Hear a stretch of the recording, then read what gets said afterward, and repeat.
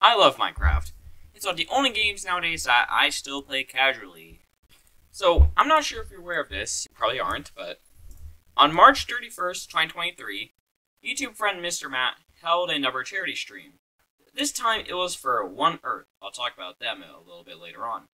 So, in this charity stream, he would play a game made specifically for a charity stream, and also Minecraft Hardcore, which I'm kind of terrible at, but we don't have to talk about that.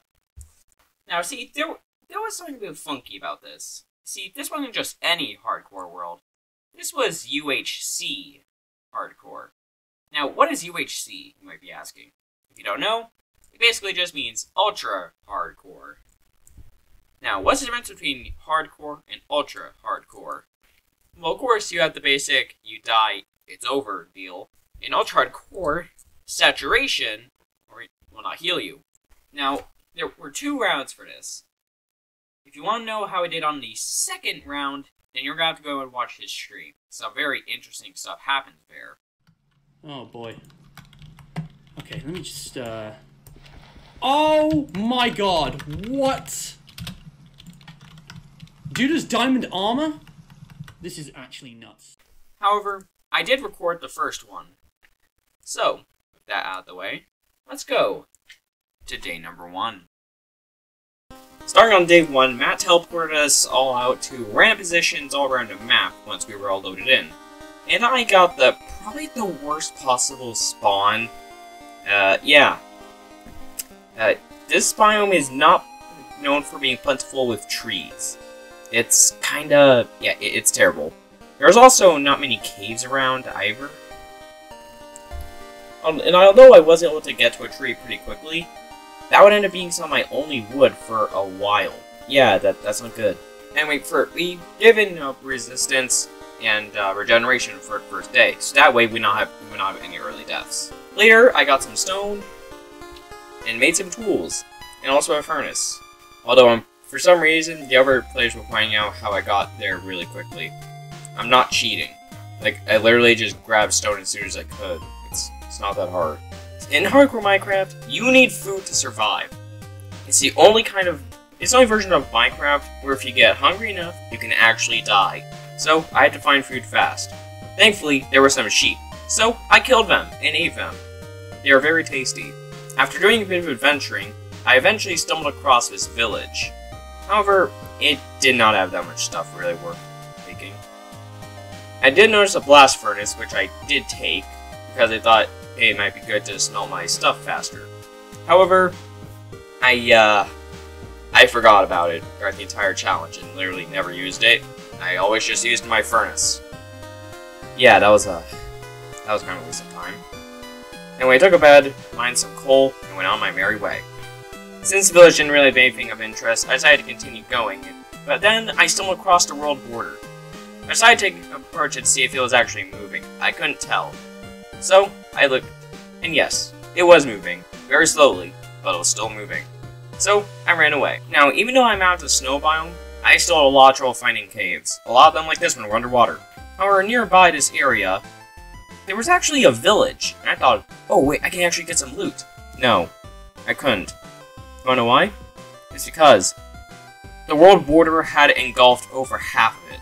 I was hoping to actually get a blacksmith here so I could get some gear, but no. The world border probably swallowed the only one. Even then, there probably even wasn't one. So, I decided to just get out of there. Eventually, I found this coast, and I was like, hey, you know what, if I craft a boat, I can actually find good caves and catch up to everyone else because I was starting to really lag behind at this point. I was still using stone tools. Yeah, no. It wouldn't be long before I hit ice and decided to continue traveling on land. I returned to the ocean later on the night of day 1. Though until then, I continued walking on land. Eventually, I stumbled into a spruce forest. I think they're called taigas or something. I don't remember what they're called, but anyway, there I actually found a dog or 2. I thought, hey, maybe mutton can tame them. And I don't have someone to help me if I get into PvP combat. Yeah, no. Mutton doesn't do shit. I just wasted my mutton on them. Little bastards. You know, they kind of remind me of my actual dog, Max. He's very cute. Cool. He only does 2 things. Eat, and do nothing useful. By the nighttime of day 1, I had to craft a new boat because I forgot my old one, and began sailing through the Arctic Sea. This would end up being most of what I did on the night of day 1. So, I guess since I'm just going to be on the boat for a while, I may as well tell you about One Earth. One Earth is a non-profit organization working to accelerate collective action to solve the climate crisis through groundbreaking science, inspiring media, and an innovative approach to climate philanthropy. The solutions for the climate crisis already exist in latest science, spearheaded by One Earth, shows we can achieve the 1.5 Celsius goal of limiting average global temperature rise to 1.5 Celsius through 3 pillars of action. A just transition to 100% renewable energy, protection, and restoration of half the world's lands and oceans, and a shift to net zero food systems and fiber shed. To achieve this goal, we must rapidly scale climate philanthropy to meet critical funding gaps over the coming decade. So that's just going to give you a quick idea about it. Anyway, here's the part where I actually found the ocean monument. I knew that it would be pretty much useless to me here, so I decided to just skip over it. I continued on my boat when I found, and yeah, this one gave me mining fatigue. And apparently it was mining fatigue 3. Yeah, I didn't even know that was a thing. I thought it was just 1 mining fatigue, but I guess not. And that became kind of detrimental to me because starting day 2, I found iron. 2 pieces of it in a hillside, but still, I found iron. That, since I had mine fatigue, I couldn't mine it. And to make matters worse, there was a zombie. And a baby one too. That's bad. Yeah, so this is really bad. I did not have armor, I didn't have a shield. I was, right from the beginning of the challenge, I was worried that I would be the first one to die. I wanted to be able to at least prove that I could in fact survive one of these challenges. However, as you can probably just see, I got knocked down to 2 hearts. Wow. These things are strong. Thankfully, I lured them into the water, and I was able to kill both of them. However, for a long time, I had 2 hearts. Yeah, that's bad. Eventually, my mining fatigue wore off, and I was able to mine up the iron. There was only 2, but nonetheless, I would be able to make a shield. So that's good at least. So if I saw some trees and decided to get some wood to make a shield. However, I saw Matt, the server owner, the main live streamer, and another player on the server. I panicked. I thought he didn't see me, so I ducked down behind a ledge. I was panicking, because remember, as you can probably see, I'm on 2 hearts. That's really bad. However, little did I know, we actually had the same brain cell moment. Now, both of us thought that both of us decided not to be confrontational, and instead decided to just run away. However, I didn't realize that at the time. I thought he had not seen me, so I decided to just stay away. Anyway, I left the snowy biome again, and I found more iron. With this iron, I was able to finally make an iron pickaxe. I was a bit late, but you know what? Better late than never. I did a little bit more adventuring, and I found a huge cave. However, I only had enough sticks to make 4 torches. That's not a lot. And again, this cave was huge. Kind of like your mom. Anyway, I realized very quickly that this cave was dangerous, and I should probably get the hell out of there. However, I decided to quickly nab some iron that I saw, and then after that, I got out of there. Remember, if you don't have much gear, then don't mess with the big caves. You're gonna die. So anyway, I noticed some spruce trees, and I thought, hey, you know what? I may as well punch some leaves to get some apples. So that way when I get gold, I can make a golden apple. Sounds like a good idea, right? Yeah, no. Spruce trees don't drop apples. Only oak ones do. But I didn't know that at the time. So I just punched a lot of spruce leaves and chopped some trees for pretty much no reason. That wasn't a total loss. I smelted some iron and was finally able to get an iron sword. It's good. Anyway, I made a spare pickaxe, and I made a dumb mistake. I went into a 4-block fall. If you don't know why it's a mistake, it took me down to 1 heart. That could have killed me, and I would have been the first person out right there. Thankfully, I didn't die, but yikes. Anyway, I decided to start digging down to try to find some resources. Sure, mining's not that good in 1.19. And we were playing the server 1.19.4, so straight mining generally was not going to help. However, I was continuing digging into day 3, and I finally found some gold. 8 gold, actually. that's enough gold to make 1 golden apple. The thing is, I don't have any apples. We have to find some in the morning. Though I quickly figured out that I was not going to be able to stay in the cave for too long, as while I was digging down towards Deep Sea, because that's where gold was, I stumbled across the world border. It was right in front of me. That was terrifying. So I quickly ran away. I decided that once the gold was done smelting, I would get the hell out of that cave. I knew that it was not safe. However, yeah, as you can probably see, Matt found diamonds. That was awfully concerning. You know, I wanted to actually be able to win, but, yeah, he found diamonds. That's not good. I was really worried that he might have gotten enough diamonds for a sword. Yeah, that was kind of scary, especially since the world border was starting to close in. So kind of embarrassing, but I paused the recording temporarily and forgot to unpause it until I was out of the cave. I had more iron. And again, I still did not know that spruce leaves didn't actually give you apples. And I realized that later. But again, I still did not know that at this time. Ooh, that's a lot of wasted iron. I should probably also mention that I actually proposed an alliance with Insta. You know, pretty cool guy. Pretty cool Bulgarian man. You know, I proposed an alliance with him. If I gave him a golden apple, we would have a 20-minute alliance. 20 minutes is one Minecraft day. I thought that would work. However, I needed the golden apple that I was preparing. So, yeah, I'd have to get double the gold I had, and I didn't know how I'd get that at the time.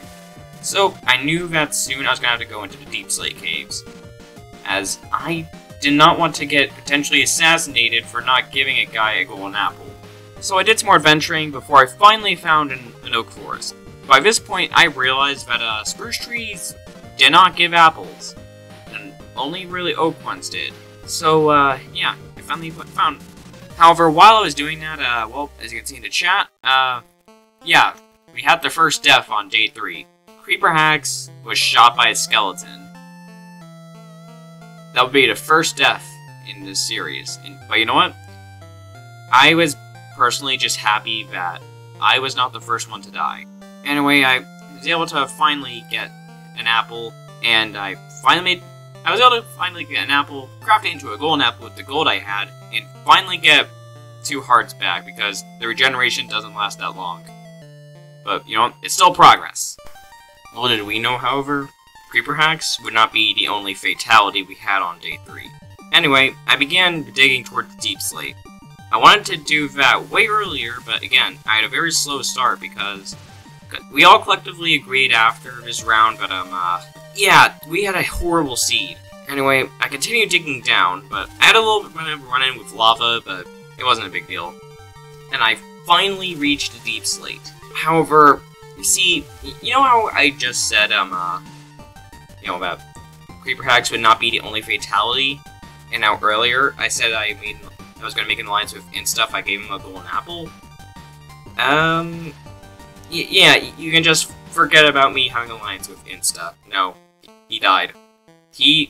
Insta would be the second fatality on day 3. He suffocated from falling gravel. That's a very rough way to go. However, I didn't really say it out loud, but that actually did relieve some stress. I wouldn't have to worry about potentially getting assassinated, so that's good. Kind of. Also, I'm pretty sure I forgot to turn my camera back on at some point because yeah, Potato died. She was the 3rd fatality on day 3. There was 5 of us, which means at this point, it would have just been me and Matt. After that, though, I decided to do just some more exploring after all that mining. And would you look at that, I stumbled upon the first place where I found iron. However, the little spot that I got iron out of, well, yeah. It got swallowed by the barrier. Oh well. Eventually, as it turned over into day 4, still midnight by the way, I ended up boxing myself in just because there were a lot of mobs out there, and I knew for a fact that I would die. Thing is, we were actually coordinating a final battle between me and Matt in a call, but I don't have the audio on right now, because then it would get really weird with the narrator audio that I'm providing. So, by the time day 4 finally began, truly, well, you know, when the sun rose, I was teleported back to the starter island. I was teleported back to the Star Island, where I saw Matt for the first time again in a few days. Yeah, as soon as I saw him, I knew that I was toast. I only had iron boots. He had full iron and gold boots. So, yeah, I began towering up. Eventually, he took after me. It eventually turned into this fight in the sky, essentially. I kept building defenses up with the cobblestone that I had in my inventory. However, Matt had a trick up his sleeve. A fishing rod. He used the fishing rod to essentially try to pull me back.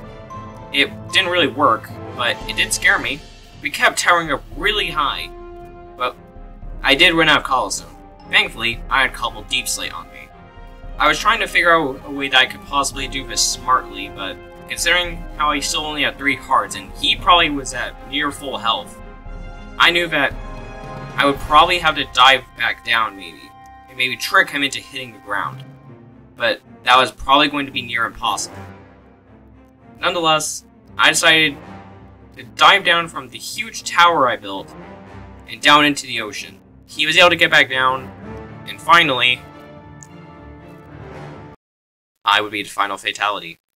So, yeah, day 4 is the final day. That was it.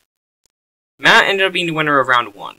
As for who won round 2, you're gonna have to go and watch the full live stream replay. I'm gonna be honest, I'm kind of glad I didn't record the second round because, well, I'm gonna be honest, this one was just so much better for content.